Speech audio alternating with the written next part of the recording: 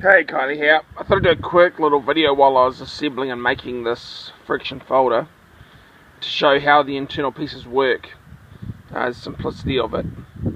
So the pin I put through there isn't the stop pin. The stop pin is actually the back spacer. You can see in the closed position that little shoe fits just in here past the blade to stop it in the closed position so that it doesn't contact. And the back spacer is fully hardened steel, same as the blade.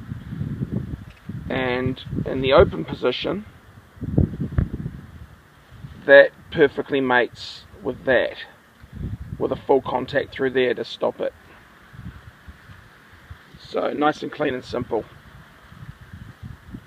Anyway, just a short video.